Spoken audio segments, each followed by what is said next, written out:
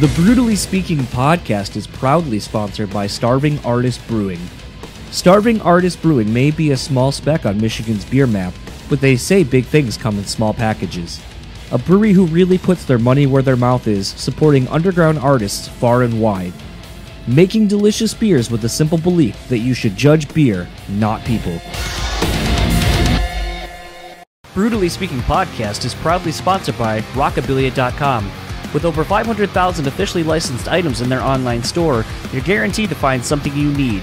Use our code BREWtally and get 10% off your total purchase order. Now on to the show.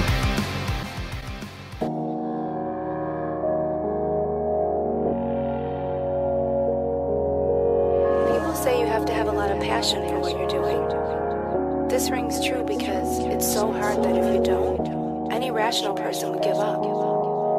It's really hard, and you have to do it over a sustained period of time. So if you don't love it, and if you're not having fun doing it, you're gonna give up.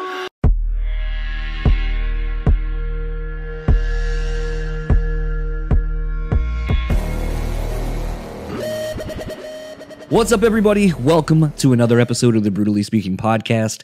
I am your host, John, and this episode's guest is the returning Tom Denney, formerly of A Day to Remember, currently of Sounds Like Colors.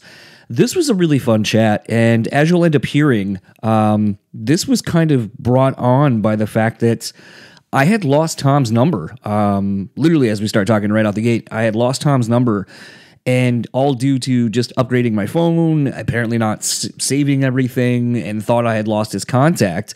And honestly, he never really has been super active on socials, so it's kind of hard to be like, oh, I'll send him a DM and he'll see it. So when he kind of disappears for a little bit off socials, and I thought I lost his number, I was like, fuck, I don't have a way to get a hold of him anymore. Because I straight up just didn't even have the contact number.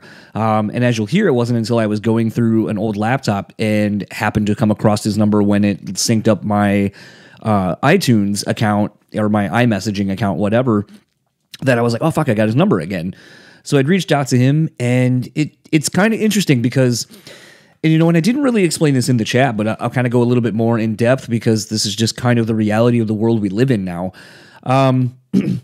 I too often have had people that I'm very close with, and the algorithms of social media and so forth don't put their shit in front of you, I guess, if you don't interact with it enough, or them you, and they just kind of fall off the grid. And it isn't until you kind of realize, like, I stopped noticing Blank's posts.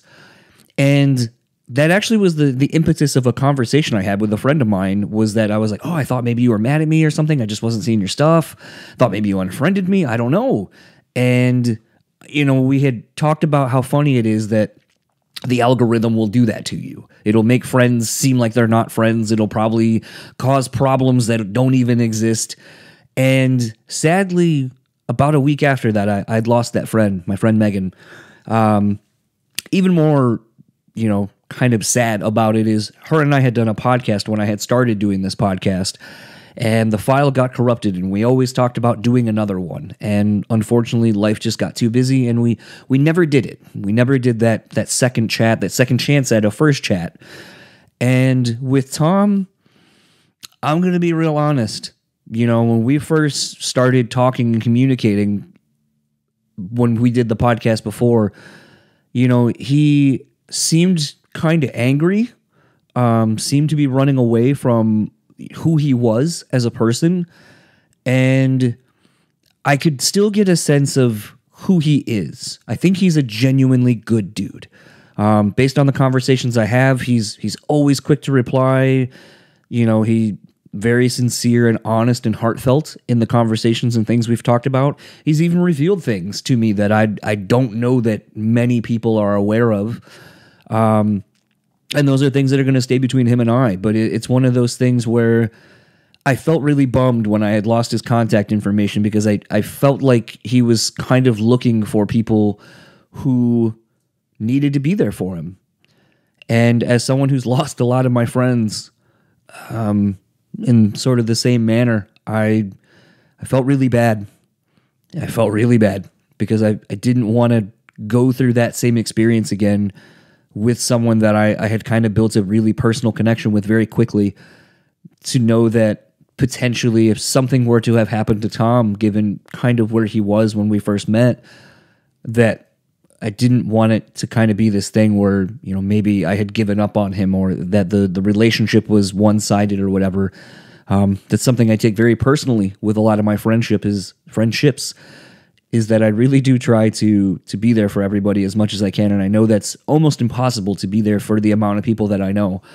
But I always try to do my best to check in, to be there for people. I feel like that's what anyone would do if you're a good friend to someone. And the other thing that was really interesting about the connection and the timing of reconnecting with Tom is it's sort of in this weird space where I feel like the world sometimes will put people in your life when they're supposed to be there, and you'll kind of connect, and people have a purpose. And at times it was this thing where I wouldn't really believe that. I wouldn't really lean into it. And if, you know, I kind of said, if there's a New Year's resolution, I'm going to kind of try to lean into what I feel the world is putting in front of me for whatever reason it may be. I don't know. And it just is very serendipitous as Tom and I were reconnecting over the last couple of weeks, that it's like, man, we were just the time apart. It seems like while we were apart, we really were going through a lot of the same things, coming to the same conclusions. And it really felt good to kind of reconnect. And as you'll hear in this conversation, I feel like Tom is in a way happier place. And you can just, even in a text where tone and everything is lost, I feel like I could tell that he was different. I could tell that he was happier. I could tell that he had transformed and gone through some shit and come out the other side a way better person than he was before he went through those things. I know I have those very similar experiences myself. And it was really good to be able to connect with him for the show. And I think, you know, we get right into it, and he didn't hold back. That's the thing I love about Tom. He is unapologetically himself. So with this episode and with this chat, you'll get to kind of hear the Tom I know, the Tom I befriended, the Tom that I'm really glad I reconnected with very recently. So without further ado, this is my conversation with Tom Denney. I'll talk to you all on the other side of it.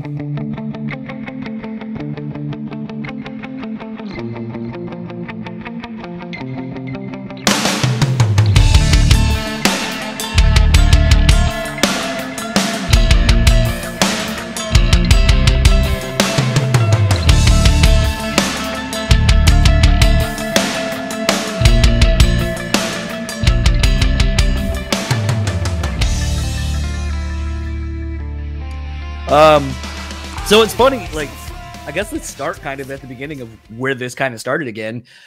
Technology fucking sucks sometimes, and when you get a new phone, you know, they always tell you to back it up and do all this other shit, and I feel like I do, but then sometimes, like, I got a new phone and everything went through, but a lot of times, like, all the numbers, like, all my texts would just be, like, numbers and not names anymore. Right. And sometimes I get a little weirded out about randomly texting numbers where I'm like, I think this is so-and-so based on the conversation I had. So I was like, I was on my old laptop and it popped up all my fucking text messages and it had one of yours. And I was like, fuck it, I'm going to send Tom a text because now I know this is his number, at least what it used to be. So I texted you kind of out of the blue and I was like, hey, not sure if this is still your number, but, you know, I've been meaning to reach out to you for a while. And coincidentally, at the same time, you had just started going back on social media and posting, you know, new music was coming and all that. So sometimes I think the world serendipitously sends us signals unintentionally to put people back into each other's lives. So for sure. Really, this whole thing is, I think, just you and I catching up. I mean, some of the text messaging you and I have done over the last week or two, I feel like you and I are in a lot of the same headspaces with what life is kind of throwing at us and all that kind of stuff. So I guess first thing, like, the fuck have you been up to? You know, just fucking working on music again. You know, I took some time off, as you know. I took a few years off. I had to get my head right. You know, I got to a place in music where I was just exhausted mentally, physically, and I had to get away for a while.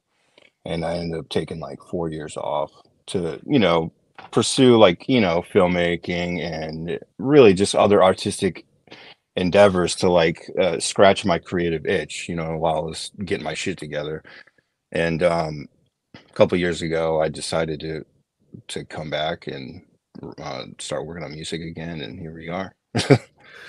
Well, I know, and to kind of catch some people up who maybe haven't heard from you in a while, since our last chat at least, because I don't think you've really done much in the way of podcasts or any media, like interviews or anything. But, I know a while ago you had moved out to LA. You were trying to do film and scoring and stuff like that. And I know the last time when we first kind of started talking, you're back in Florida, or were at the time. I guess kind of catch back up with that a little bit too. Like what, because LA is weird to me. I don't think you and I have actually talked about this, so this will be kind of a fun little segue, I guess. But like, LA just wasn't it for me. Like, I only was there for maybe like a week, and I was like, this just isn't it. Like, people feel fake as fuck, and like it's full of people who are hustling, but I feel like it's full of people who are hustling in a disingenuous way because they're trying to just take whatever they can get off of you, your connections, or whatever. And that's just from an outsider who was there, like I said, for a brief amount of time, just observing my surroundings. But I feel like people, like, I originally from the East Coast, and I say, like, we are a hustling type of people. Right. We are fast moving. We work hard. And I don't know if it's because constantly we have to kind of adhere to the people who are 3 hours behind or ahead of us, or behind us, however you want to look at it. And having to meet their expectations at all times, that you're just like, fuck, I got to get this done because they are expecting it by this time, but there's not that same expectation the other way forward. So what was kind of your experience living out that way and kind of trying to make your way in all that?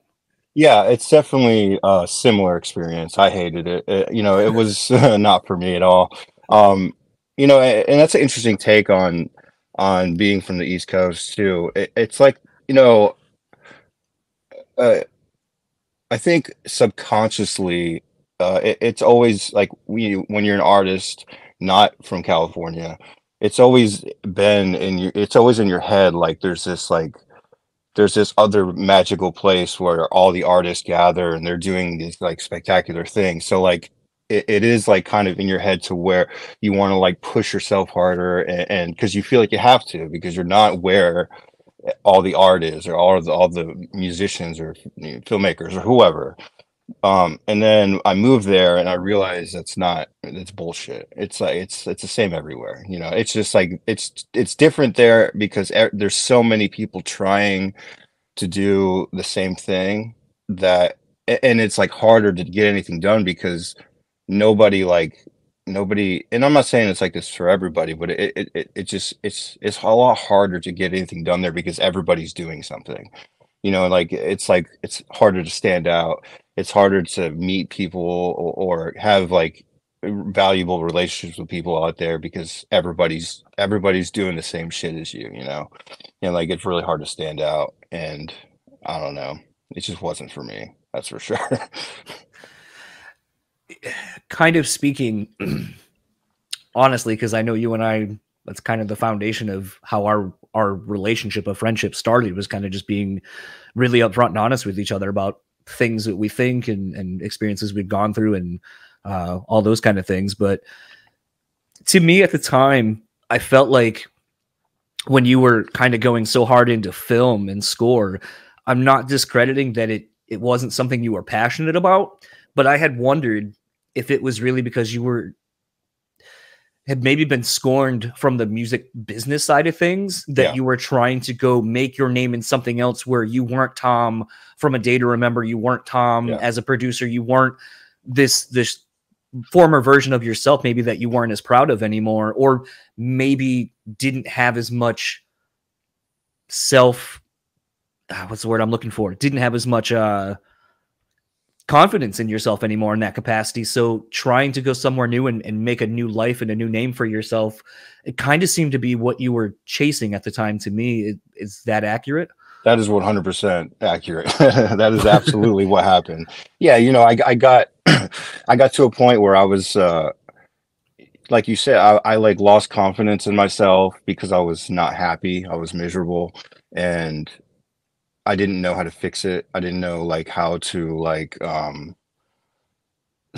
solve the problems I had that was going on inside myself, the problems I had with myself. I don't even think I really understood that I had those problems with myself. Mm. And, at the time, I was also you know, I got addicted to drugs, which complicates literally everything. So I really like, you know, I was running from everything. Hmm. And at the time I thought I didn't realize I was running. I thought I was like going where I wanted to go, but it was just like a yeah, it was just a complicated time for me, and I needed something to distract me from my own bullshit, you know what I'm saying? Because it was so heavy for me to fix at the time. I didn't even want to exist as myself anymore at that point, you know what I mean? So I was trying really hard to like just do something different. Like you said, not be me, you know, Right. exist in some other capacity to make myself feel better, but it didn't work because it never does, obviously, you know, it's not going to work. You have to, you know, you have to deal with your shit, you know, you have to be honest with yourself. That's like the first most important thing I feel like as a human. Was there a looking back? Was there an impetus of what kind of made you get to that realization to start working on yourself? Um, yeah, you know, I kind of like hit rock bottom, you know, starting entire new life, like going, like leaving everything behind. It's not easy, obviously, you know, and Oh. it really was like, I got to a point where like, I was really, really, really depressed and really like miserable, you know, and I don't know, it just got to a point where I had no choice. Like my only options were to completely give up and or figure out what my deal is and where I need to be in my life. Um and when I started to like really think about it and you know, I got some therapy so I was able to speak out my problems. I started to realize that, you know, music wasn't the problem, you know, like the music industry wasn't the problem was inside of me, and I had to work on it, and slowly, you know, it took some time, but I finally, you know, I got to a better place, and you know, thankfully now I'm in a way better place. So I think, and that was something you and I had kind of been texting about, was, you know, both of us kind of having this moment of something happening to us where we're like, I'm not okay and I need help. But like, I think, you know, I talk all the time, and, you know, I actually just had a friend of mine reach out to me the other day, and he was like, I know this is going to sound weird, but, you know, I was listening to an episode and I love how you talk about therapy and what it does for you and how it allows you to solve problems and kind of get out of your own way and just the positives that it can do for you. And, you know, it's like I told him, I was like, it's one of those things to me where I know it's a dead fucking horse I've been beaten to death for like almost 2 years now. But to me, it's like, someone might listen to this episode only. They may have never heard any of the other ones where I talk about this stuff. And so I was like, maybe it'll give them the permission or the acceptance to go like, man, like if this is someone I look up to and they're talking about, you know, what therapy has done for them and kind of feeling those same feelings that, you know, potentially you or more so to this point you have just expressed, then I hope people take that step to finding themselves and being able to kind of get out of it. Because I feel like there are times internally we talk about, I was at my lowest. And I wouldn't say I was at my lowest in any real sense of the word. When most people are like, this was my point. It was either this or I fucking kill myself. yeah, I wasn't there, but I realized emotionally and mentally, I was taking on so much of everyone else's stuff. And all I was doing was keeping it inside me, that it was like, that was my breaking point, was just like, I can't keep taking on everyone else's stuff and having to be that person for all these other people when I don't have that same thing or an outlet for myself, because it is going to affect me negatively. And it has been. oh yeah, And what was super scary to me was being able to do this was actually a blessing in disguise, where I did this. And the fact that I was able to just turn on the, hey, how are you doing? Customer yeah, service type face shit. And it was like, there's something fucking wrong about that. I shouldn't be able to just literally put on a face for this or for customer service people or whatever and just hide everything that I fucking have going on internally. And it's like, that's not okay. yeah, And that was the real breaking point for me of just like, man, if I do that, and I don't think I have it that bad, how fucking bad are people in the day-to-day that I encounter, and I just have no idea. Right. Yeah, it's I've never been really good at putting on a face, you know what I'm saying? Like I'm really bad at faking how I feel, which, I think being able to do that is probably more dangerous for you. But I feel like uh there's some aspects of not being able to do it that cause problems too, because like I just for a long time I just was like a miserable piece of shit. Not really. To me, I was. When Right. it's interesting because when I talk to people that was around me a lot back then, when I was really going through it, like their perspective on this situation isn't even nearly as bad as I remember it being. But I was also the one going through it. You know what I'm saying? Right. And so to me, I was like, no, there's no way I was fun to be around because I felt so like terrible. Like there's no way, and I just was not, I wasn't happy with myself. And, that's like, obviously like it's so important to try to figure out how to be content in life and be happy with who you are. Like it's like, it's really easy to, to go through life and experience hardships, and then because of those hardships and the trauma or whatever you experience, you try to you know you put up these like walls, and you're like basically faking who you are and avoiding who you are, and running from who you are and how you feel, and you eventually, if you do it for long enough, you really start to become like a different person than who you actually are. And if you do it too long, you could start to believe that. And that, I think that's where the danger comes. And that's what happened with me. Is like I was so unhappy with myself for so long, like I morphed myself into somebody that I didn't even recognize anymore. And it just got so bad where that's kind of what led me to leave the music industry, because I felt like, I don't know, I didn't feel like myself, so um yeah, it was hard times for sure. It's interesting because you sort of touched on something that is a thought I've had for a while, and I've never really been able to, I think, articulate it very well. So I'm going to kind of ask the question, I guess, Of course. and explain it from my point of view, and then kind of see if maybe you can help me work through my question. I feel like the music industry is, in a lot of industries, I'll say in entertainment, are interesting because when you're at the top, everyone's your fucking friend. Everyone tells you how great you are. You got a lot of hanger-ons, and you got a lot of people in the industry, like, we'll correlate it to bands. If you tour well with a band, you do tours back and forth. You might just swap, features and all that kind of stuff. And it becomes this thing where sometimes I wonder, like, we'll say, like, if a band just has like a shit record or does something wrong, I don't know what, boom, like now all of a sudden they're almost like forgotten about for a little while. And I always wonder, like, what is that experience like? Because I feel like if these are your ride or dies, these are your people that you're fucking homies with, why don't they fucking bring you up? And I know, like, the industry, as far as touring goes, it's a lot about what are your numbers, what are your draws, now socials, what are your social numbers and shit. It's a lot of variables that don't fucking matter.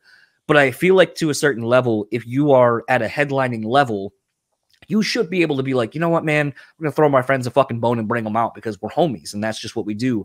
But I don't feel like that exists to a certain extent until you come back on the come up, and then all of a sudden everyone's like, oh shit, man, yeah, man, we're good now. And you're like, but where the fuck was you before? Right. And Yeah. I feel like you probably could speak to that more than anyone else. I without talking specifics, but like, I feel like you could kind of talk about that a little bit more because you were in it from a band perspective. You were in it from a producing perspective. You were in it, I believe, from management perspective as well. So like, you're kind of multifaceted in the industry. And I feel like for you to have hit this level where you're like, I can't be me in this industry anymore, and I got to go so far the fuck away from it, that I feel like you could speak to what I've kind of been wondering for the longest time. Like, where are those people? And why doesn't it correlate to real friends being real friends for people? I think, with the music industry, probably any well, I'm not gonna say any industry because I only know the music industry, but you know, with the music industry, it gets complicated because you know, you're a lot of times you're doing it with friends and people you trust, and um, or you think you are, or you want to, you know, and then there's the other side of the coin where at the end of the day, it's a business, like before everything, you Right. know, and it has to operate as a business. And I think sometimes some people get so like used to treating it like a business and looking at it like a business that it starts to overshadow the friendship side of it. You know what I'm saying? What Yeah. you know, without even realizing it, maybe. And I think it's really easy to lose friends and things like that because you're or whoever is too focused on the business side of things. I do know bands that aren't like that. You know, there are some that treat people, their friends, and everything like their friends always, but still, at the end of the day, it's still a business, and you have to be really, you know, you have to be cautious of that. But I don't know. I think it's like any. I think it's like any situation. There's shitty people and there's good people, and then you know, money and fames can pollute any relationship.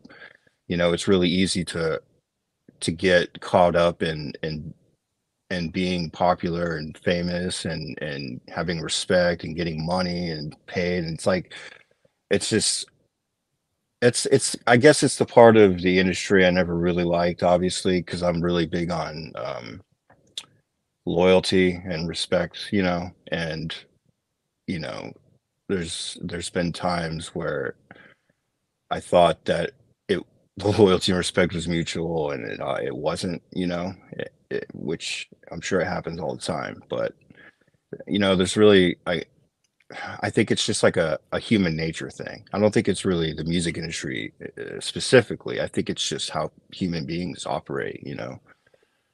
So It's funny because like at times I think of that Drake line where it's like um something to the effect of like, I never know what to say to the people who reach out to me because they want to help because they think I can help them get back to where they fell from. yeah, And I just like think of that line and I'm like, shit, is that kind of more of what it is where it's like someone will reach out to you and they think like you can put them on and get them back. And it's weird because like at times listening to, and I'm definitely not, for anyone listening to this, I am not saying that this is what this person has said. This is 100% me listening to this show and me gleaming this from him, but or from the exchanges. But when I listen to Doc Coyle's podcast sometimes, and he has some people that came up when God forbid was kind of coming up in the early 2000s and so forth, you'll see these like band dudes and they're like, yo man, if Bad Wolves ever needs an opening band, man, we'll be there, you know, ready to go, because they see them, you know, getting on these tours like the Nickelbacks and so forth and playing stadiums and having #1 hits and all that kind of stuff. And I'm like,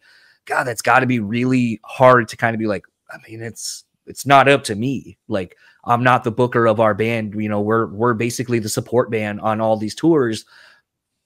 But like, it's just interesting to watch people that have had careers, but then also adversely see so many people who are like, if this A&R dude didn't fuck us, if this label didn't fuck us, if this tour would have done what it was supposed to. And it's like, right. you're 20 fucking years later, still the world owes me, the world fucked me. And you take no responsibility for anything you may have done because you were trying to get the bag initially. And now you fumbled the shit and it fucked your career. Like, you got to take Yeah. some ownership of that. And I feel like I don't see a lot of that either, which has been kind of the breath of fresh air from when you and I first kind of started, you know, talking years ago, was that it, you know, you kind of took a lot of ownership of your own things. And I kind of was like, you don't fucking hear that often. So Yeah, that's something like that's really important to me as well. And I think it probably comes from getting sober. You know, like having to like look inside and see my problems and fix them. I and I think it's really important for anybody. Like, it can't always be everybody else's fault. You know what I'm saying? Like, you, if you find yourself blaming everybody for every problem that exists in your life, then, you know, maybe there's something that you need to figure out inside, you know, and work on, because, you know, everybody's got problems, literally everybody. It doesn't matter who you are, how famous you are, how rich you are. I mean, everybody's got issues, and a lot of them are very similar issues. And you know, you have to, I don't know, you have to fix yourself before you can fix the world, right? You know? So I feel like that's the thing that as I get older, I tend to be more noticing is that I'll be more willing to admit my own faults and my mistakes and take ownership of being a hand in it. But I also feel like I have seen too many other people use, like, I'll use the example of relationships, of like dating and so forth. You know, I have a lot of friends that when they would break up with someone, like, oh, that fucking person's crazy. This, and this, just a laundry list of shit. And I would just be like, isn't it fucking crazy and wild that you're the only other constant in this, but it's always somebody else's fault, never your own? How it must be nice to have just, you know, attract crazy people and it's never you. And then, you know, I get a lot of like, what's that mean? And I go, you're the only constant in this other than that. You should start looking inward and going, what am I doing to contribute to these things happening? Right. Maybe it's just nothing more than I'm attracted to toxic people because I want to fix people. Right. And if you can realize that about yourself, then maybe you're able to then kind of look at the world you put yourself in through that lens and realize, like, oh, I guess this is maybe a bad trait of mine that I need to work on, is that I can't save everybody. So I need to stop putting myself in these situations and fix the problem. Yeah, I think it's also really easy, or not easy, but easier to blame other people than it is to blame yourself, or look at yourself and be like, oh, okay, this is what's wrong with me, because, you know, nobody wants to admit that they have problems or that they're the problem of the situation. You know, it's really, I think it takes going through a lot of shit in life to get to a point where you're comfortable with admitting you're the problem. You know what I'm saying? It's not easy to do. It took me a long time to be able to do that, you know, and realize, and I'm not perfect, obviously, I still could work on myself a little more, but I definitely, I mean, I had to do that with myself. I had to figure out the issues that I was causing myself and other people and my relationships with people. And I don't know, it's really important for anybody to be able to do that, I think, you know. Couple of kind of more questions along this line of thought. Moving back home, how was that for you? And what was when you could essentially move anywhere, what was the reasoning and rationale behind going back home? I think it just, you know, I grew up here. My family's here. My wife's family's here. It's just, I don't know. There's just something that's always like safe about where I'm from, you know, from my hometown. It's just like comfortable. And when we left California, I felt very unsafe because, you know, it just, I was very unhappy there, and it made me feel very like disconnected from, I don't know, everything in my life. And it was not easy, but, you know, it was the easiest option than rather like going and starting over again, which didn't go so well the first time. Coming back home, it felt better. It felt good to come back to, you know, a place we know, family. It was like I guess it was like a temporary fix of the chaos that we were escaping, which was California.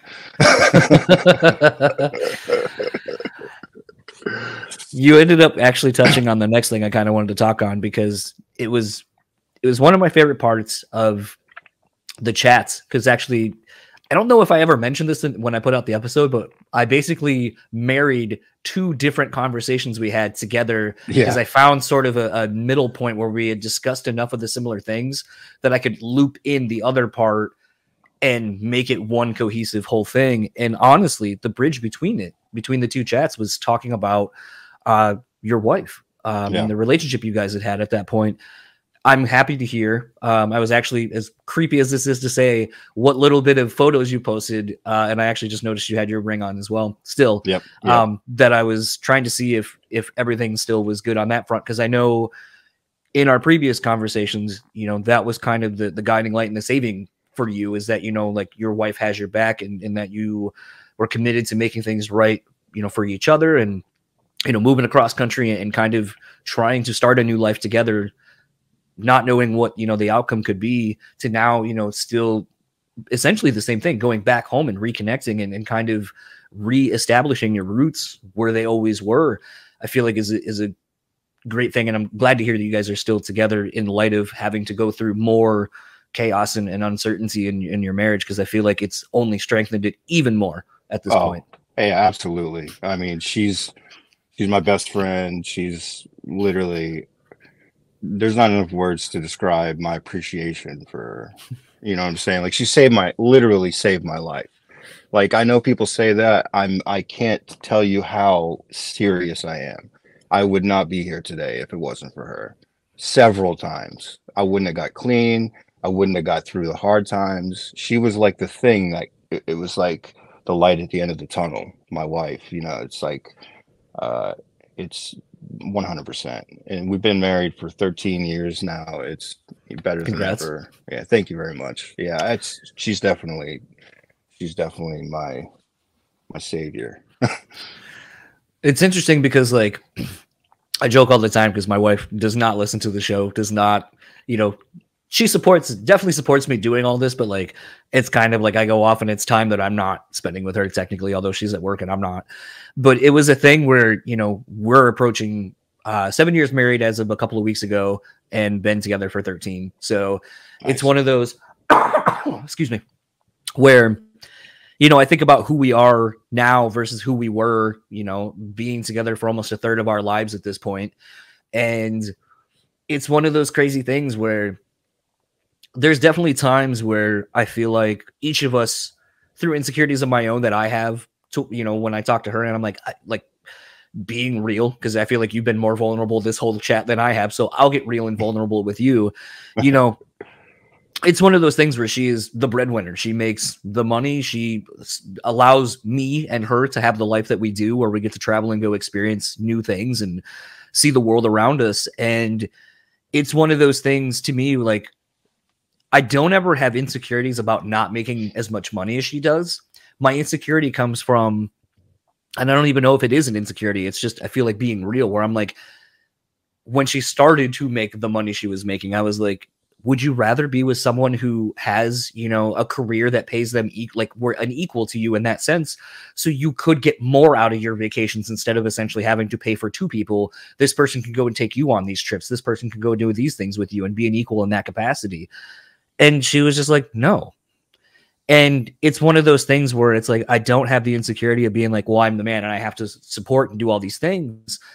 But I've had to learn how to work through my own things in that capacity, because I want my wife to be happy. I want her to see and do all these things that I know she wants to do. And I have come to learn that the easiest way for me to do it is just to kind of be a facilitator for her. So like, a lot of times when she's like, do you want to go do this on this trip? Do you want to go do this? You want to go do this? And I'm like, I will go and do whatever you want, because I'm going to have fun with you doing the thing. The rest of it is whatever. And it's, I think, being able to be real with your spouse and have those kind of hard conversations that allow you to have the longevity of, myself at 13 years. And I'm sure dating wise, you have a couple more years in front of that before you got married. But I think it's also an important thing to talk about maintaining relationships, and those that are valuable. You will stick through the hard conversations, the hardships that you face as a couple, and you will get through it, and you'll be stronger when you come out the other side of it together. Yeah, absolutely. I think, an important aspect to any marriage is honesty and support. You got to support each other no matter what. And you have to be honest about everything as well. I feel like when you get married as young, especially, my wife was 23, I was 26. I think you either grow together or you grow apart.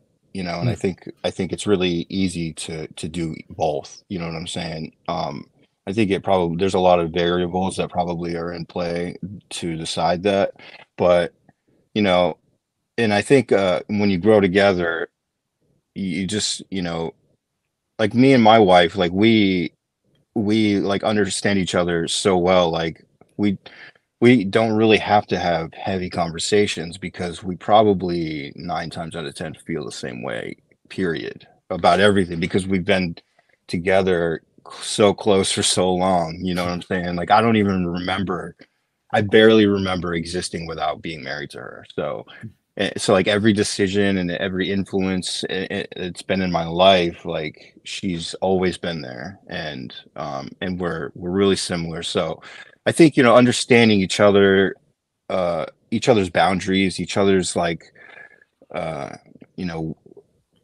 like each other's everything. You know, just trying to like I don't know. It's important to just know each other and like respect the things that are good and bad about not bad about the person, but you know what I'm trying to say. Like try to it's important to respect each other, the desires and the things that you're trying to accomplish in life so that way you can do it together, you know, and I feel like that's one of the things that makes a marriage really successful is you know doing everything together, not like literally doing everything together but accomplishing things together. And you know I don't know. Some marriages just don't do that. Some people just they have totally separate lives, which may work for some people, but for my marriage, it's not. It doesn't work that way. You know, we're very much one life. You know. Well, I feel like to a degree, maybe it's more of just like, you know, I've said countless times on this show that like my wife loves trashy TV and I just don't give a fuck about it. Like, Yeah. but I've also learned that instead of being there but shitting on the thing, I'd rather just be like, I'll tell you what, I'm gonna go do podcast things, I'm gonna go play video games, things that you're not really interested in either. We're gonna give each other our time to go do the thing that we enjoy, and then we'll come back after a certain amount of time, either, you know, when that show's done or whatever. But I think it allows us to kind of explore our passions and our hobbies. Yeah. While also not being negative to the other person because they don't get them or don't enjoy them equally as much. And I feel like that's, if there's like any wisdom of being married or being in a couple that, you know, I can bestow to anyone, is I feel like it's that you don't have to give up your individuality for each other to be in the relationship, that you just have to find a way to make it work. And I feel like you can apply that to just about any relationship really though. Oh, of course. The same thing applies to friendships, I think, too. You know, you don't have to have the same views or, you know, interests to have a really good friendship or relationship with people. You just have to respect the other person's views and interests. You know what I'm saying? Yeah. Sometimes it can be it can be difficult, especially in today's political climate. You know, it's like you can end up having some wildly different views and it might interfere with your friendship, but you got to try to just not, you know, you have to respect other people's um, you know, what they feel and believe. And I don't know. Some people it's hard to do that. Um, I think it's like hard to put some people I think it's hard to put their mind in other people's shoes, you know. It's like hard to view things from different perspectives. It's something I've always really tried to be good at is you know even views to me that may seem absolutely insane.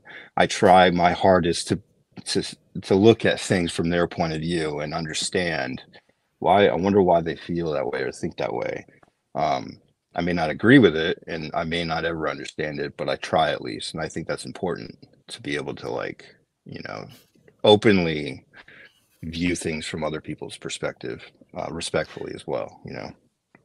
I feel like if you are someone who tries to just think, has a very active mind, I feel like it'd be hard not to, because, you know, one of the greatest things that I've learned to do, I'd say in the last handful of years, is really just admit that I don't know everything. Yeah, totally. And be willing to let people teach me something, or at least give me a different side of something I may not have ever thought of. Yeah. And take in that information and then start drawing my own conclusions. And I feel like that has been such a game changer for me, because someone can talk about politics, religion, whatever, and I may not agree with what the side the person's coming from, but maybe you can say something that will make me think a little bit differently about those things. Yeah. To where then I'll kind of be like, huh, all right, well, let's kind of explore that a little bit more, or I'll take it on my own and I'll explore it a little bit more and kind of see what then comes from it. But I think, I don't know, I find it so interesting that we live with literally a world's worth of information at our fingertips at all times. Yeah. And I know, like, I'm equally bad at doing this, like where, you know, I'll be with friends or whatever, and I'll just randomly think of something and then I'll like start Googling it. But then instead of just looking for the one answer, or whatever the top answer is, I'll kind of be like, all right, what are some other things that may be related to this? So I can see if like maybe the first thing I found was bullshit or it's not. Yeah. And there are times where, you know, like between my wife and a lot of her friends that are all in like, you know, the pharmaceutical side of the world and stuff like that. And I'll, you know, come from chemistry backgrounds and all this kind of stuff, and went to like U of M and prestigious colleges and all this. And they're like, you're smarter than all of us. I'm like, I don't think I'm smarter. I just think that like you all went to school, had to go for such a thing that's so stressful, and the job you have is stressful, that you don't really have the capacity to want to learn anything, because like your day to day is that. Mine is like, I work at a brewery and I deal with dumb people. Like, who, you know, if I bring them their beer or their food, they're just like, is this yours? I don't know. They're like, how do you not know? Right. And it's things like that. But like, you know, I'll be like, oh, I remember one day my wife's like, you're always on your phone. And I was like, sorry, I was Googling a bee's sleep, because we had bees at the end of our driveway. And I wanted to try to figure out if I could get them away from there so they don't sting me or us. And she was like, oh, well, do they? And I was like, they don't sleep. They just go into a less dormant state at night, but they're still moving. Right. And she was like, oh. And I was like, so then I looked up different videos of them doing this, and if it's only one type of bee that does this, or do all bees do this? And she was just like, and see, that's why you're smarter than me, because like I would have that thought and then just go, meh, and then just not even look it up. And I was like, well, I don't know, like I have the ability to look that up. Why wouldn't I?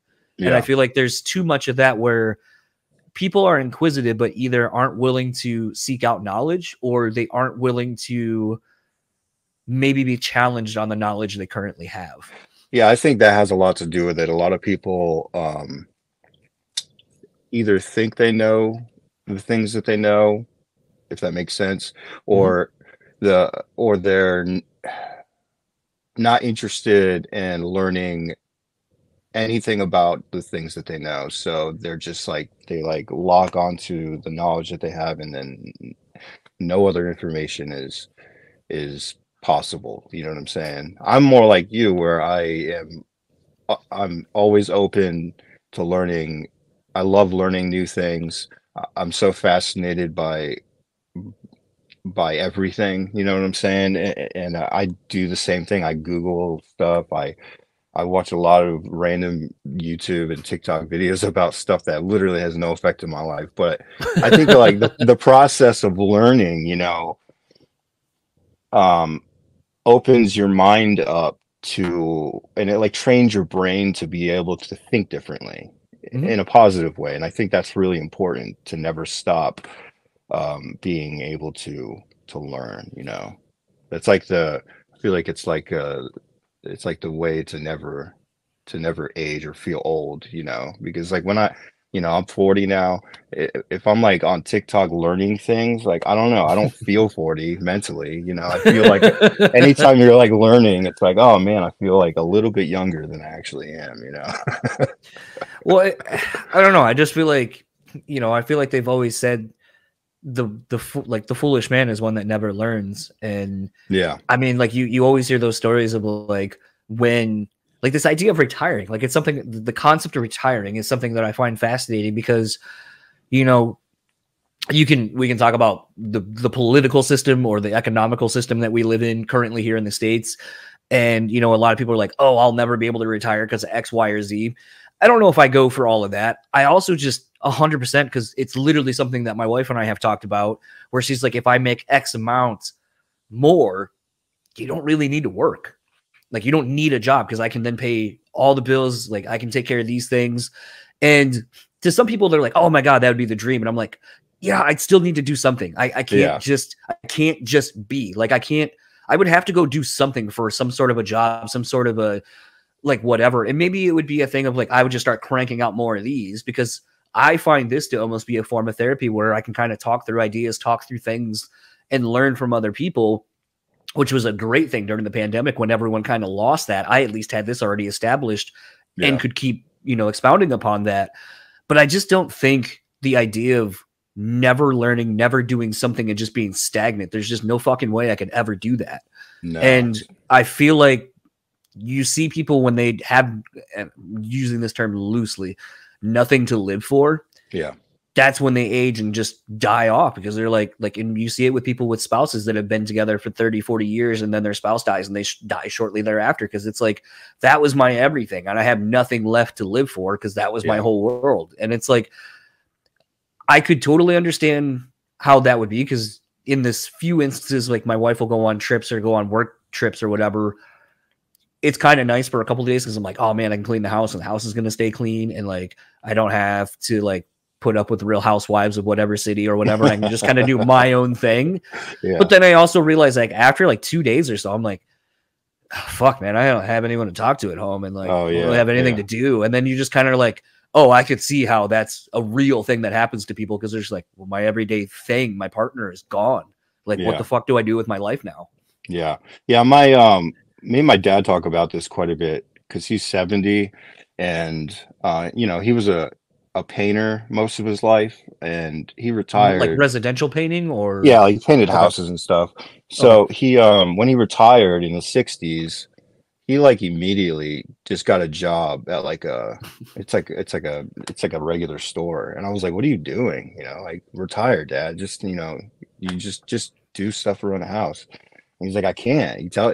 We talk about it all the time. He's like, if I just didn't work and I just laid around, he's like, man, that's when people die. Like, that's when you like literally lose it. He's like, I need something. I need something to get me up in the morning and to get me going, and I have to go somewhere. Like, it's really important for me to keep that, it's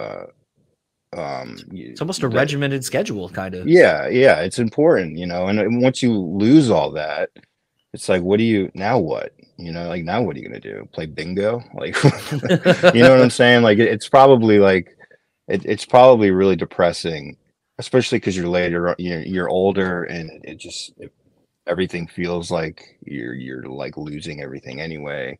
You probably lost most of the people in your life. It's like, so when you lose your career too, it's got to feel really bad. So I could see where my dad comes from, where he doesn't want to retire, because he needs it, And I think it's important for sure. Talking about this, just actually, and again, this is why I love doing this. Hearing you say that actually just made me come to this conclusion I've never really thought of, but I wonder if it's because the idea of retiring and all this kind of stuff is that you essentially, from a mental capacity, maybe have become obsolete. You're not needed.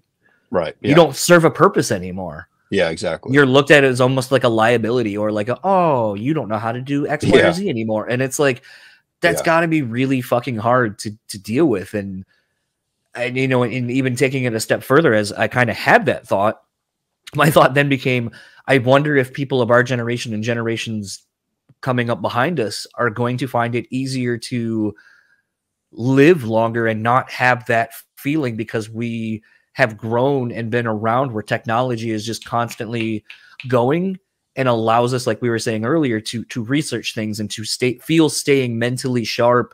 Yeah. And a part of our, faculties and so forth, if that will not have that same effect of like retiring, because we can retire from the one thing, but maybe we have something else that we can still look forward to that will still keep us motivated and give us a purpose. Yeah. Whereas the generations ahead of us kind of don't have that, because they maybe didn't adapt to technology and things like that, and they just feel left behind at this point. Yeah, it's a really fascinating idea with the internet because like we're literally living in like this experiment that nobody's experienced before. So like I think about these things all the time where like so, I mean, I didn't have social media when I was a kid, obviously, Nope. so I didn't, it didn't exist until I was like in my late 20s. So, it's like interesting how like I'm definitely fascinated by being able to like watch how the internet and social media affects like you said, like our generation and the generations behind us in ways that um the older generations probably you know missed out on, you know what I'm saying, from everything from like like you said, learning things and stuff and finding purpose, to communication and like societal differences and impacts. It's just it's going to be really interesting to see one day, like look back, and I'm sure there's some college somewhere like studying right now, they're like taking notes and watching everything. It's going to be interesting to learn all that one day, when we're old and we're like, If oh we ever shit. get to. Yeah, if we do. If we're Hopefully. privileged to. Yeah, for sure. Sometimes that's where I try to not let my brain go, because I'm like, oh God, like you can just the possibilities are so infinite and so vast, and like even some of the entertainment I've been taking in recently really kind of reaffirms a lot of my stance on things. Like, my wife and I were watching the show Scandal, and it's basically a PR person essentially helps the then president become president. They kind of backtrack whatever, they're entangled, he's married, all this kind of shit. But then it's, as the show progresses, spoilers, I guess, whatever. Yeah. But it kind of is, well, we're going to do these things to divert smear campaigns or this information from coming out, whatever. So then we started watching the show The Good Wife, and we're on the last season now, and it's sort of the same but kind of different. And it's one of those things where they're like, oh, well, this information is about to come out, we know this leak is about to happen, so fuck it, we're gonna get ahead of it, we're gonna spin it, we're gonna do all these things. And like voting is rigged, these things are rigged, these fucking foreign policies and the way that all this shit, like we're gonna kill this guy, but it's gonna be for the greater good of the government and all these other things. And I'm like, see, that's the kind of shit I do believe really fucking exists. Right. And makes me, and like I looked at my wife and I was like, this is why I don't want to fucking vote, because it don't matter. I could vote for somebody and then there's a fucking something in the system that like will change my vote, or it will be fucking taken away or whatever. And I was like, everyone's fucking corrupt, everything is not what it seems. And I was like, and I just don't care. I was like, I'd rather not be interested, because politics and all that shit does not interest me. Right. I would rather just be blissfully ignorant and unaware, because I honestly do feel like, and people are probably going to hate me for this, but it's like, I just don't feel like my voice fucking matters in that capacity. So I would, instead of voting because someone tells me I need to vote this way or I need to vote this way, I'd rather just not vote and let those who are more informed than me make decisions, or make an better informed decision than I could and I want to. And to me, I feel like that's the most responsible thing I could do as a registered voter, is to not vote, because I just don't care. I kind of feel like it doesn't matter what I do. The end result is still going to be us going through the fucking meat grinder. So I'd rather just be blissfully unaware and just let it happen. And then usually the only combative thing that I get said to me is, well, then you don't get to bitch. And I'd be like, and I won't. I won't bitch, because I probably won't even understand why it's happening. Right. And I'll just go, it's politics. That's probably why it's happening. And I just don't care. Yeah. But yeah, it's definitely it's definitely easy to feel like your one vote isn't going to do anything, and in the grand scheme of things, it's definitely not. I feel like the problem comes when millions of people feel that way. You know what I'm saying? And those millions of people that didn't vote, that's going to make an impact. And it's not this any single person's mentality. It's how do you fix the mentality of a mass amount of people and gain the trust, of the system and the government. It's just there's a lot of work to be done. I think. Well, I'll do you one better, and sorry to cut you off. No, you're good. I feel like that is the bigger talking point no one ever really brings up.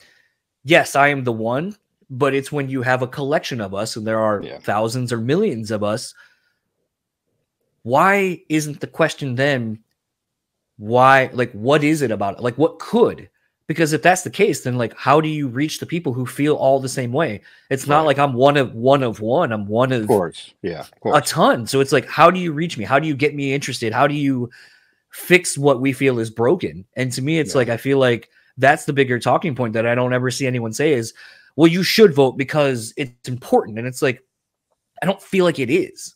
Right. So make me feel like it's important. Make me feel like my one vote or the one of a million votes actually means something. Because by and large, if you look at everything, it's one side going, you know, we'll at least speak to a presidency because it literally has an end. You have 2 terms you can serve. Right. Okay. If a president serves the 2 terms, all you hear is, well, now we're going to come in and we're going to fix that. Yeah, we're going to fix all the wrongs that they've done. And they never do. and then it's if they, you know, after the first term, it's, well, we're getting on track to fixing all the fuck ups of the other person. Exactly. Yeah. And then the other side will come in and do the exact same thing. So all you're doing is it's essentially a checks and balance of checking and balancing the other side. And I'm like, exactly. Where is the work and where is all the shit that's supposed to be getting done? I don't ever see it. All you hear about is, well, I had to undo all the problems that were there when I took over. And it's like, if you were to look at that as a business, I would just go, you're shit at doing your job. Yeah. 100%. Like something else needs to change and needs to happen. Why aren't we figuring out a new way to do this? I absolutely agree. Yeah, I absolutely agree with you. That's where I feel about like all that stuff. And it's just like when you have those kind of conversations with people, you know, everyone's, you know, that's where people will fall in line with their, you know, a lot of times religious and political beliefs tied hand in hand, even though they I was going to say a lot of times they're the same for a certain kind of getting off of this super serious topic that everyone will probably get respect with us for. I know, right? Sounds like Color. Where did this come from? It kind of happened by accident. You know, me and the singer Jesse, we started writing music together. He was in like a smaller band that I recorded and I produced a couple years ago, and he left the band, and me and him sometimes, like, you know, as a songwriter, I'll write with people that it just clicks immediately. You know what I'm saying? Like, you know, there's just something about the balance of writing with certain singers for me that works out really well, and he was one of them. And I don't know, we were just, I guess the plan was to write a bunch of songs and have them like ready whenever a band comes to me and wants to work with me, and I could be like, I have all these songs. And like we did that for a while, and I just liked the music so much, and I was so proud of it that I didn't want to give it away. Like I didn't want to give it away to anybody. Like I wanted it to be mine and his, and you know, I wanted to, like, I didn't want to be in a band. I didn't think I did anyway. You know, it wasn't my goal, but it kind of like evolved into this idea of like, well, you know, we should just release this music. Like let's start something and put it out. And that idea kind of blossomed into something a lot more serious. And that's kind of where we are today. You know, it just kind of turned into something I didn't think I would ever do again, which was be in a band. You know, there's 2 parts to the band, and more kind of focusing on the actual titles and words, because I'm someone who likes words and language, and the idea of Sounds Like Color for a band name I think is interesting, because I think a lot of times senses are really interesting, and especially when you tie them to other things that are connected with those things, you know. And I feel like anyone who's listening to this show, excuse me, anyone who's listening to the show you can hear a song and it can take you back to where you were when you heard that, you know, forever. I know I was at the Parchment Library listening on those giant shitty like library headphones, listening to the first Korn record. I can tell you where I was when I was listening to it. I can tell you I was sitting on those like shitty blue plastic chairs that shock you every time you sit in them. I can tell you who I was with. Like, things can do that. But Yeah. recently, in the last couple of years, Andrew from the Ghost Inside has a band called One Decade, and the new stuff he put out is, because it's all instrumental, and it's basically the title of the songs are colors. And he said that when he wrote these songs, these are the colors that he kept thinking of and associating them with when he was writing this material. And to me, the idea when I saw Sounds Like Color, I was like, that's a really interesting idea and a concept of like, you can hear something and maybe it makes you think of a color. It takes you to a place. Yeah. What was kind of the beginning point of Sounds Like Color as a band name, and what does, I guess, it mean to you? Yeah, that's one of the that's pretty much one of the things that came from when I write music and I could get really into the flow state there, I do I'm not going to say I literally see colors, you know what I'm saying? But there are colors associated with the music I'm creating. I think it's like you said with Andrew, like it's like I'm thinking like as I'm like working on music, there are shades of colors that I'm thinking about or I'm associating with the music. I've always been that way, and I think maybe that's part of the reason like I'm able to write certain things so easily because like I can visually associate something with the sounds that I'm creating. You know what I'm saying?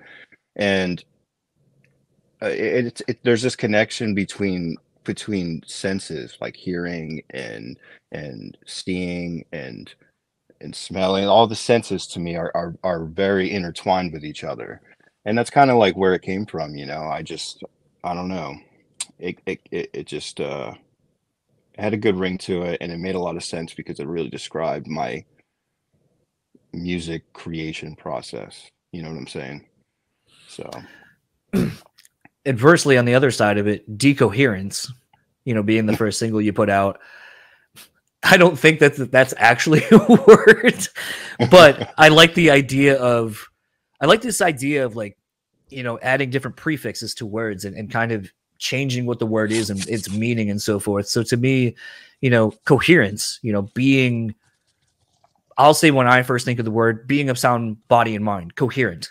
Yeah. We talk about it all the time, especially when you start talking about drinking and drugs and alcohol and all that kind of stuff. Like, the first thing they say is like, you're not coherent. Right. When you've gone through trauma and so forth and you come out of the hospital, they're not coherent. Right. It's a word that I think of, to me, when I hear it, thinks of these extremes of like not being able to do something. Yeah. Or you are coherent. So when I hear decoherence, it kind of puts the opposite effect of the word in my mind. So even kind of looking through some of the lyrics of the song, where did the idea of decoherence come from? And I guess, what does it mean to you? Well, so this is interesting. How we write songs. And it's how we wrote songs originally before the band legitimately formed and it's how I write music anyway. I'll when I sit down to write a song, however like I'm feeling emotionally or wherever I'm at, um, I'll try to capture it in a song title. You know what I'm saying? And uh, decoherence is actually it's like it has something to do with quantum entanglement. And at the time I was really interested in quantum mechanics, which is, it's one of the things like we were talking about. I went down like a rabbit hole of learning quantum mechanics, which is the strangest thing for a musician to learn, but I was fascinated by it. And decoherence was something I found by learning about quantum mechanics, and it has something to do with like two objects appearing at the same time um, in different places. Uh, it's kind of complicated, but I don't. Anyway, I really enjoyed the idea of how it could be used as a metaphor.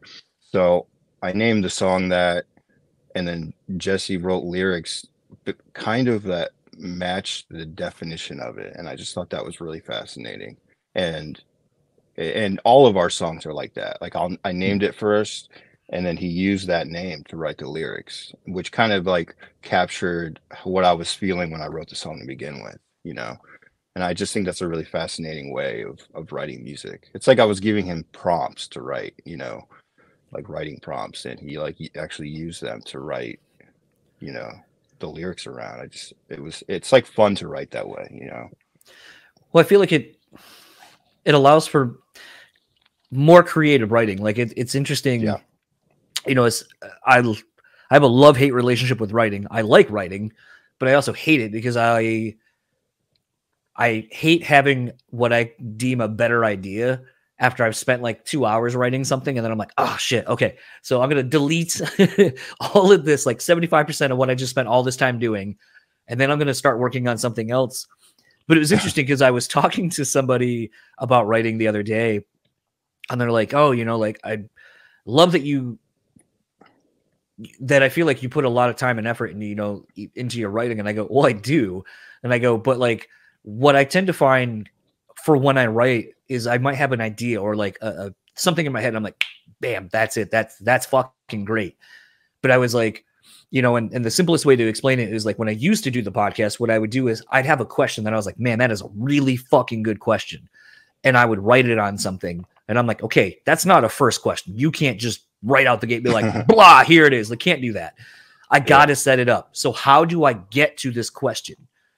And I go, and I realize that my writing is a lot of almost like, I have an idea. How do I get there? I got to creatively get to this space so it doesn't feel so out of left field and is kind of breadcrumbs leading us there the whole way through. And sometimes I'll come up with a better question instead of the first one I started writing around. I go, okay, let's explore that side tangent. And then I'll kind of look at my collective writing and I go, okay, how can I marry these together to be one cohesive thought? And sometimes that requires nixing 85% of one thing to make it make sense with the other and then expounding upon that. But it is one of those things that I think when you kind of go into it with just what you're saying, like a word. All right, what does that word mean? Oh, it means these things. You just kind of write these down. All right. Well, now we're kind of getting something as opposed to I have a song. All right, cool. I have lyrics here. Let me try to shove these into the music. Yeah. And a lot of times it's like that doesn't work. And I feel like a lot of times the best music comes from a place that's just organic and it kind of has a sense of where it needs to go collectively. Yeah. And I feel like writing that way, I feel like inevitably would just lead to better songwriting because you're kind of thinking solely with a purpose in mind versus just trying to like, here's this cool thing. All right, I got to come up with a melody. What's the melody? Come up with something. Okay, now I got it. Now I got to find words that fit to that melody. And all you're doing is just, it's kind of, I've never understood people who do that because I feel like it's those kind of musicians who are like, all right, I know that these chords work together. And I know if I go in an ascending scale or a descending scale, it creates this kind of vibe. And it's like paint by numbers. And it's like, that's not what music should be. It shouldn't be painting by numbers. It should be something that is a creative outlet for you and has to get out. So if it's not that, I just don't like that. Yeah, I'm the same way. Yeah, I agree with you. And how I write music is the opposite of what you just described. I don't write I know theory, I know music theory from doing it for so long. I definitely don't lean on it when I'm writing music. I don't even think about it. I don't care. I literally don't care. Like what I care about is the song and like how I'm, you know, what I'm working towards. Like for the most part, I have a general idea when I'm starting a song of where I want it to go or the vibe I want it to have at least, or at least the feeling I want the music to have. And I just do everything that I can to get there, to get that feeling. And when I finally feel it, it's like, okay, well, I'm here, you know, let's make this a song. And I really don't care about the scales or the chords, you know, like I don't care. Like I'll do anything. Sometimes I'll use like 3 different guitar tunings. I have like 3 different guitars in different tunings, and I'll go switch them against certain parts because like you know, the part that the vision I'm having, the guitar I'm playing doesn't go low enough. I'm like, oh shit, I need to get this guitar just for this one note that's like really low. It sounds crazy, but it's just it's how I write. I don't know. I don't. I try not to stick to any like formula or be like, you, you know. I try not to be like when I'm creating, man. I want to create art that like that you know kind of kind of creates itself. Not, so like if I'm sticking to like a formula or something that like you know, I learned or something, I feel like it's not going to come out how I want it to come out. It's not going to be as artistic as like I'm really trying to, you know what I'm saying? Like, Yeah. so yeah, that's what I do as well. So I think it's interesting that there's so many different ways people do the same thing and yeah, speak quote unquote the same language. it's fascinating. Yeah. It is, and it's always funny because like one of my friends is like, "You should come to the studio with us when we're working on a new song. Help us write a new song." And I was like, the people you have that do it are like, you have a, Josh Schroeder who like Random Awesome Studios and stuff, done like Lorna Shore and all that stuff. I'm like, that dude can play like every instrument. So like if he has an idea, he can literally go grab the thing or play the drums or do something and help flesh out the idea. I go, you have like another dude that's from another band. And I was like, and he can do a lot of the same things. And I go, my musical skill, I guess, or lack thereof is like, I can hear something and I go, cut out that part, stop doing that. Like if you're doing it 4 times, cut it down to like 3, bring this part back, like do these kind of things. Or I hear this, or you did something that was really cool. Do that again. Yeah. I'm that guy, but I can't explain it to you. I can't go pick up a guitar and go, okay, so I'm thinking if you're playing this, do this under it. Like Right. that's not my musical language. I can't do that. Yeah. And I was like, to me, that would be the most frustrating thing to have in a studio when you have those kind of creatives who are literally like, oh yeah, yeah, let's do this real quick. Like that ain't me. And I was like, and I feel like that's not how you should do that. And I was like, but I mean, I do find the creative process of working in a studio and doing all that, like the ability for songs to go from a demo, like the idea of a demo to pre-pro to fleshing it out in the studio to what it is when it's fully mixed mastered. It is astounding how a song can start off one way and the different places it went before it became what it ultimately became. Yeah. It's so interesting to see how many different places that song could have gone and how it maybe started as a pretty idea. Yeah. But then what it became, you're just like, holy shit, that is phenomenal. Like, I can't believe that came out of that. And yeah, that's like, go ahead. No, I was gonna say, I don't know if people have that love of music of just wanting to explore from concept to finished product. I don't know if people care that much about the music and the art that they ingest, but to me, it's something that I find infinitely fascinating because of the infinite possibilities of where you could take it. Like, and even from a production standpoint of like, if you would have made an acoustic guitar part be too bright sounding, then all of a sudden it completely changes the vibe of a song just from that one choice. Yeah. Yeah, totally. That's like, the process of, for me, like writing a lot of times is rewriting, like you're saying, from the demo stage to the final master stage. That's like my favorite time in the writing process is like taking this like rough idea that I got out really fast and like and figuring out a way to make it be the final song, and it can be, sometimes it can be really nerve-wracking because there's endless possibilities. You can literally go anywhere with it. So finding finding the right parts and the right structure, it's like a lot of it boils down to like feeling, you know what I'm saying? Like when I finally when I feel it and it's like it feels right to me, then that's when I feel like it's done. You know what I'm saying? But I love the process of turning something rough into something polished. It's like it's so fascinating to me. 100%.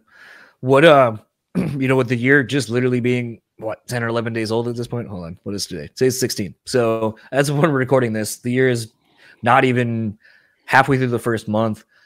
I would assume more new music's on the way soonish. Yep. Are you? Because I love talking about this. You've been out of the music game for a little while, and the industry has kind of shifted to more singles based things and just quick turning over of content. Is that something that interests you to kind of I don't want to say satiate potential listeners, but satiate you as a creative who wants to explore different sounds in a more natural progression versus, all right, we're going to work on this, and then in the next 2 years, I'm going to put out new music, and then in 2 more years, I'm going to put out new music, and it kind of creates this, where did this sound come from? What happened in that 2-year gap that, you know, led to these sounds? Is there one method that you prefer over the other with releasing Sounds Like Color? Yeah. So like for me, for us anyway, the plan is to basically we want to release a song every month or every other month. And it's interesting because we have, if we release it that way, we have the next like year and a half already written and finished, completely done, mastered, mixed, it's completely done. And I don't know, but you know, if we write something that, the beauty of being 100% independent and releasing whatever you want whenever you want is I can change that schedule. You know, and if we write a new song that I think that would do really well at a certain time, we can do that, because like we're not on I don't want to be on a label. I don't want to do any of that. I want to do it independent. I want to enjoy just putting music out for people. I'm not really like interested in like, I just want to put music out. Like my interests are literally in that alone. Like I'm not trying to do something, some crazy thing, man. I just want to put music out for people to enjoy. And so releasing singles on a steady basis is kind of the idea that I feel like is going to work best for that, you know. It seems like you found twofold. And speaking again, just as someone who's from some of the conversations we've had not on record, it sounds like you found what you couldn't find previously when we did our other chats. Like you sound like you're happy. You sound like you have a purpose that you found, and it's ironically, it was the thing you were running from the whole time. It was the music that I think always gave you your confidence. Cause I mean, from our previous chats, you know, you always talked about how music was the one thing you could kind of turn to build your confidence in yourself. And it kind of been a really long, strange journey. It took you going back home and finding the confidence in writing and playing music to where I feel like outwardly you're the Tom that I think everyone knows and loves. Yeah. I appreciate that. And I definitely agree. It is ironic that it was the thing I was running from, you know, but I think running from it was an important part of my process. It was really important for me to do that, to be able to reappreciate it, you know, and find my love for music again, you know, because like, you know, one of the reasons I stopped writing music is because I kind of lost my love for it, you know, like it became so mundane and Work. you know, yeah, it was just I was just not having fun, you know what I'm saying? And so stepping away for a while and like going through all the things I had to go through, I don't know, I really gained a new appreciation and new perspective on music and my love for music and my love for creating it. And I feel like because of that, and I'm definitely happy now, happier than I've ever been, and I'm able to create music that I probably wouldn't have been able to create before, because of my mindset is different. You know, the way I'm creating is different because I'm thinking differently about it. And so I'm definitely stoked. I'm excited. I'm excited to see what's in store. I still am holding out hope maybe that you finish. I can't remember exactly. Like, I feel like at one point, and again, this is like where it's like, did we talk about it on record or like in a text chain? But I feel like at one point you were talking about kind of telling the story of your life, but in a movie, and it wasn't quite a biography, but it was sort of, it blurred the lines of biography in a movie. Yeah. And I know you had said it started sort of with the score you were working on initially informing the movie, which is funny because you were talking about how when you're writing stuff, you can see it all visually beforehand as you're creating it. So it makes me wonder if you'll go back to at least finishing that project. I think it's been in the back of my head for a while. I started it. I've written quite a lot. I just, my story's not finished, so there's nothing really I can do with it right now. I gotta wait until, I guess the next few chapters write themselves. Oh yeah, So, yeah. yeah. Thanks again for taking the time to do this. Like I said, Of it was course. one of those where I was really excited to reconnect with you. And, I have a love-hate with technology because, as I had told you, sometimes I love technology that it can connect people with, that are different places, different parts of their life. And I'm firmly a believer that sometimes people are reconnected when they're supposed to be. Yeah. And it was a thing where I was kind of reminded, like, when I lost the number and just shit wasn't going well, I was like, fuck, I hope that like the dude doesn't think that I just like ghosted him and was like, nah, fuck this guy now. Like got what I could out of him and gone. Cause like that is really a big worry for me is, like doing this. I feel like I always want to have this sense of integrity and that like if we're friends and like we have the ability to like DM communicate, however our form of communication is. I never want it to feel like to the other person I'm taking advantage of whatever I can get off of them. Yeah. So it's one of those things that like when I started hitting you up again, I was like, God, I hope he doesn't think that I'm just like, hey, you're back. Like, let's do this thing so I can get Oh, like some no. quick downloads off you or whatever. But it's that No, I definitely didn't think that at all. but that I really wanted to reconnect with you and as we were texting a few days ago, I was like, dude, I feel like you and I are just like so much in the same headspace through the things that we went through over the last couple of years of being apart, not communicating, that it feels good to be able to do this. And like I said, to see that you're doing well and to hear that you're doing well. Like I literally can hear it in your voice. I can see it in your facial expressions and your body language. And I'm fucking here for it, man. I'm glad to see that I'm sorry you had to go through the shit that you had to go through, but I'm glad that it brought you here. And I'm excited to see whatever it is you do creatively moving forward. Thank you so much. I really appreciate that. I'm definitely stoked. And I definitely, I appreciate your friendship for sure. Absolutely. Is there anything you would like to plug online or anything that you want people to know about? My band Sounds Like Color has a song coming out on the 20th, so in 4 days. So look out for that. So you'll hear it the 20th. So you'll hear it a couple of days before this episode comes out. Hell yeah! So this will be out on Sunday. So sweet. Got some work to do. Yeah. Enjoy the rest of your day and talk soon. Cool. Thanks, man. So that was my conversation with Tom. I want to thank him once again for taking the time. It's been really good kind of reconnecting with some people that I've kind of lost touch with over the last 2 years or so. Like I said, technology is one of those things that I love it. It brings us together. It can also divide us. But I really want to make it stressed. If you feel like you should reach out to someone or you feel like you have something you need to say to someone, fucking say it. Honestly, reach out to the person and say it. Too often, as you heard me kind of say in the intro, I've lost a lot of close friends to kind of get really real and raw and vulnerable and brutally honest and be brutally speaking. I sit in a house that I moved into with one of my best friends, and he's no longer here. I had 2 of my other close friends move in with me at different points of me living here. They are no longer here. And it becomes one of those things where I wish I could go back and I wish I could talk to them. I wish I could tell them things, and I can't. Even to the point, oddly, before this conversation with Tom last night, I had a dream about one of the people that, I'd kind of lost contact with, and with them passing away, I don't know, maybe the dream was a sort of allusion to the fact that there was no closure, and maybe this was sort of a small offering of closure, even if it's not real, in tangible, like I'm sitting across from this person.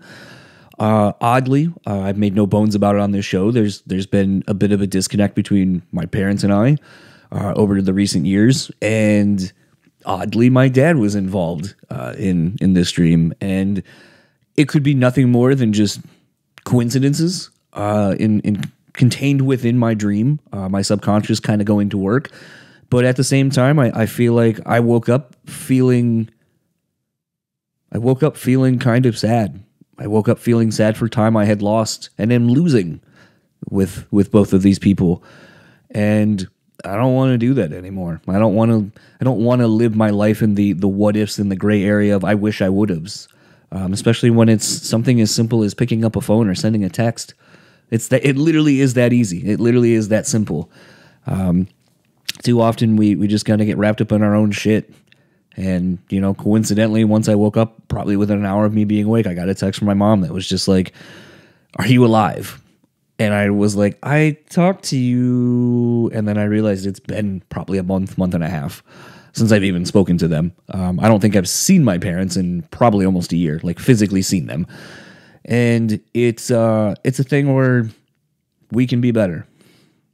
I think ultimately is what it boils down to. And that really was kind of the crux of the conversation that Tom and I had is learning to be better as people, learning to be better spouses, learning to be better friends, learning to just be better and not wanting to be stagnant. As you heard us both say, we think that, and having nothing to live for and being stagnant is kind of what starts the decline of us as people. And it's in learning and it's in doing things and being stimulated that kind of allows us to continually live and feel young. And we can't do that without those that mean something to us. So something I've been thinking about since the conversation, something I was thinking about before the conversation started with Tom. But definitely one of those where, I constantly say that the show is a form of therapy for me. Talking out ideas, talking out something I'm thinking about with strangers or someone I know is really therapeutic. And honestly, I hope maybe it does something for you. I know at the tail end of this past year, I had someone that listens to the show reach out to myself. And I know Dan from X-Discography Discussion, DFT's Dungeon, and formerly of this show. We got literally mail, handwritten, expressing how our shows mutually help this person get through some tough times. And I don't think we think about those things. I don't think we think about the impact that things we do or say can have on others, and how, the old saying is, treat others how you would want to be treated, or you never know what someone's going through, so treat them with kindness, was very much something I guess I didn't realize. Even kind of going a little bit further on this same topic and talking points, even today I was talking to someone I haven't talked to in a while in an email, and was just like, man, my year kind of sucked at the end, but took some time off from the podcast while the industry was kind of shut down for the holidays and kind of recharged. And, it was kind of interesting to hear this person also say the same thing. Like, it was a real rough end of the year, but I'd been taking some time to recharge and to just kind of get through it. And I feel like I'm coming out on the other side of it a lot better and more excited about this new year. So keep your head up. Times are tough. Hopefully this chat was something, maybe even if just an hour and a half, to take your mind off of a problem that you have been stressing about. Maybe this has just been that for you. So I'm going to start wrapping up this episode. I know it was kind of long. The intro and outros are kind of longer now that I'm not really using them as just a way to talk about the episode, but to kind of talk through my own shit as well. If you would like to keep up with Tom, you can find Sounds Like Color. You can find them on Facebook. However, it is not under facebook.com/. Basically, you're just going to have to go to Facebook and type in Sounds Like Color. It'll pop up. And you can find them on Instagram at Sounds Like Color Music and Twitter at Sounds Color, or you can go to soundslikecolor.band/decoherence. If you like keep up with Tom, you can find him at Tom Denney Music on Instagram. He has a Twitter. It doesn't look like it's been updated since about 2018 or so. So while not super active on it, can be fun to take a stroll down memory lane of what he had been posting over the years. But really, just like I said, want to thank him for taking the time, and just love this dude and love the fact that, he is in a way better space than the last time he was on the show. So all of those things said, if you like keep up with the podcast, you can find us simple enough, BrewSpeakPod on all your socials. We are there. You can email me, brutallyspeaking@gmail.com. Let's keep conversations going. If you find something on there enjoyable, let's keep chatting. If you want to hit me up on any of the socials, same thing. Just go ahead and do that. And for the podcast, I will talk to you all next time. I got a few more guests in the works. I haven't recorded them yet, so I don't know what is officially coming up next, but very much looking forward to having you check that out. Enjoy your week.